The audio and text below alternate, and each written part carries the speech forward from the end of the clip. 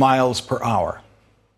That's how fast the bullets were moving when they came out of the barrel of that AR-15 in Marjorie Stoneman Douglas High School last week.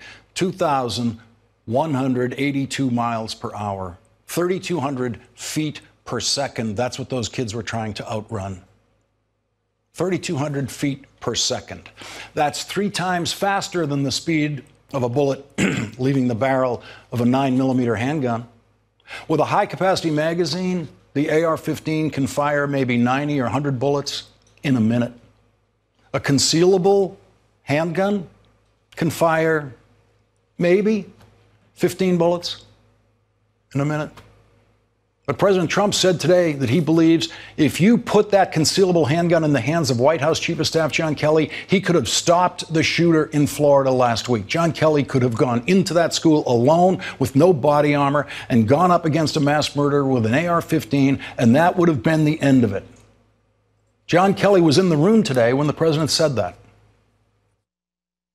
I'm watching John Kelly, General John Kelly. So he's a 4-star Marine. He's a tough cookie.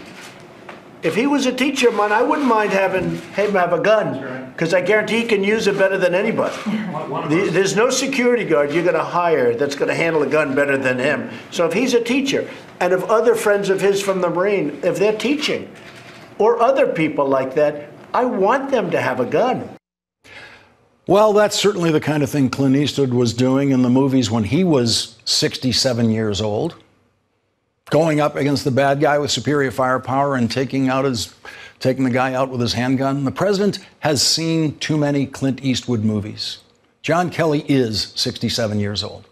He has never gone into combat with only a handgun or commanded Marines in combat armed only with handguns. He has only commanded Marines in combat who have weapons of war, the finest weapons of war, like the AR-15. John Kelly would never order a Marine into combat armed with only a handgun. John Kelly was never trained to go into combat in an American high school where the possible collateral damage included high school students, thousands of them, and dozens of American high school teachers. No Marine has ever been trained to do that, and no Marine has ever done it. But in Donald Trump's imagining of mass murder in an American school, all it takes to stop the shooter is a former Marine with a concealable handgun, and he seems convinced that former Marines and other military veterans have filled American teaching jobs. You have teachers that are Marines for 20 years and they retire, they become a teacher, and they're Army, Navy, Air Force, they're Coast Guard, they're people that have won shooting contests. No, that's not what people do when they retire from the military. No one appears to be keeping a close count of the number of Marines or other veterans who become school teachers, but it is a tiny, tiny percentage of teachers. It could be below 3%, possibly below or around 1% of teachers. Donald Trump seems to think it's 40%. They're not going to walk into a school if 20% of the teachers have guns. It may be 10% or maybe 40%. After I pointed out on this program last night that Donald Trump's original idea for having 20% of teachers have guns would mean 700,000 teachers in America carrying concealed handguns in the school, reporters in the White House press briefing today asked if the president's doubling of that figure to 40% meant that he really believed we would have 1,400,000 teachers with guns in American schools, which would be almost double the total number of American police officers. And of course, as usual in a White House press briefing, I will not spare you with how it went. There was no real answer to that question. I mean, I will spare you for how it went. After I pointed out on this program last night that the president had no intention of paying any of those teachers for doing double duty as police officers, the president suggested this today. What I'd recommend doing is the people that do carry, we give them a bonus. We give them a little bit of a bonus. Frankly, they'd feel more comfortable having the gun anyway, but you give them a little bit of a bonus. Little bit of a bonus. He's got a new idea every day. And so a reporter pointed out in the White House press briefing today, if the bonus was, say, $1,000 apiece for risking your life. That would cost somewhere between $700 million and $1 billion. The reporter asked if the president was prepared to provide federal funding for that, and as usual, there was no real answer in the White House press briefing room because no one in the White House has really thought about this. But the president's own budget tells us what they think. It already provides for a cut in funding for school security. That's the Trump position. That's the Republican position. Cut funding for school security. They're already on record with that budget. On this subject and so many others, the president lives in a fantasy world, and the people working in the White House seem to believe that their job is to never interrupt the fantasy. And that was really the most painful part of what we saw today in the White House.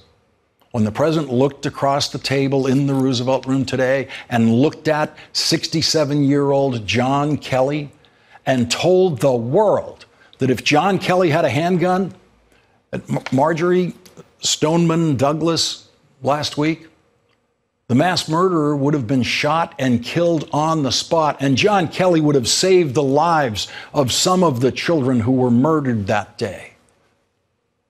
John Kelly had an obligation in that moment.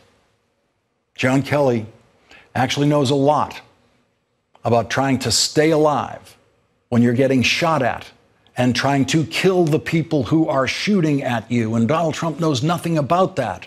And so John Kelly had an obligation when Donald Trump mentioned that. Kellyanne Conway spoke up in the Roosevelt Room today and threw in her 2 cents about what's happening in American schools, and what she had to say was worth less than 2 cents. But John Kelly sat there and he said nothing. John Kelly allowed himself to be used as a prop for Donald Trump's fantasy. John Kelly allowed his honorable years of service as a United States Marine to be used by a politician who is in lockstep with the National Rifle Association and is determined to make sure that American mass murderers continue to be able to buy assault weapons over the counter in America and remain the best equipped mass murderers in the world. John Kelly had a moral obligation today to the truth and a moral obligation to this country to tell the president right there in that room at that moment that it's not as easy as he imagines. John Kelly had a moral obligation to tell the president that it is grotesquely wrong to tell American parents that all we need to protect their children in our schools is a John Kelly with a handgun. The students of Stoneman Douglas High and students around the country and their parents want action. They want decisive action to prevent assault weapons, specifically assault weapons, from entering the schools and killing children and teachers. And the president offers them fantasies. He offers them imagined movie characters. He offers them an imagined army almost twice the size of the total American police force, an army of teachers with handguns who will protect every student in America. We're never going to have that army. And John Kelly, who knows that, who knows something about raising and training and maintaining armies, had a moral obligation to tell American parents and students the truth today, that that army is not coming, that the teacher with a handgun, very few of whom are former Marines, very, very few, that teacher will be able to take out the mass murderer with the AR-15. It was John Kelly's job to tell the president the truth about that. The AR-15 was designed not just to fight gun battles, but to win gun battles. And it was designed to leave no wounded behind. It was designed to kill more effectively than other guns can. It was designed to destroy human organs with one bullet when other guns can't do that. Dr. Heather Schur is a radiologist, and she was on duty when the victims started arriving at her hospital in Florida last week. Here are some of the clinical observations she made. In a typical handgun injury that I diagnosed almost daily, a bullet leaves a laceration through an organ like the liver.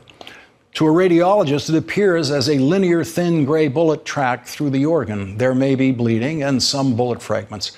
I was looking at a CT scan of one of the victims of the shooting at Marjorie Stoneman Douglas High School, who had been brought to the trauma center during my call shift. The organ looked like an overripe melon smashed by a sledgehammer with extensive bleeding. How could a gunshot wound have caused this much damage? One of the trauma surgeons opened a young victim in the operating room and found only shreds of the organ that had been hit by a bullet from an AR-15, a semi-automatic rifle which delivers a devastatingly lethal, high-velocity bullet to the victim. There was nothing left to repair. The injury was fatal. Dr. Scheer was also on duty a year ago when there was a mass shooting at Fort Lauderdale International Airport. 11 people were hit by shots from a 9mm handgun. And here's what she said about those gunshot wounds. The gunshot wounds were the same low-velocity handgun injuries as those I diagnose every day, and all 6 of the victims who arrived at the hospital that day survived. The AR-15 is different. And that's what people who stood up to Senator Marco Rubio in Florida last night tried to get him to admit. The AR-15 is different. Dr. Scheer wrote, the high-velocity bullet causes a swath of tissue damage that extends several inches from its path. It does not have to actually hit an artery to damage it and cause catastrophic bleeding. A bullet from a handgun or other weapon can enter your body and pass through you without killing you, and a bullet from an AR-15 entering in exactly the same place and traveling the same track can kill you. AR-15s are different. They do catastrophic damage inside the human body that other weapons and ammunition are incapable of doing. Dr. Scheer says exit wounds from an AR-15 can be the size of an orange. Doctors are parents too. Dr. Scheer told this story about the day of the shooting. One of my ER colleagues was waiting nervously for his own children outside the school while the shooting was still in progress. The first responders were gathering up victims whenever they could and carrying them outside the building. Even as a physician trained in trauma situations, though, there was nothing he could do at the scene to help to save the victims who had been shot with an AR-15. Most of them died on the spot with no fighting chance at life. Banning the sale of AR-15s would have given those kids in Florida last week a fighting chance at life.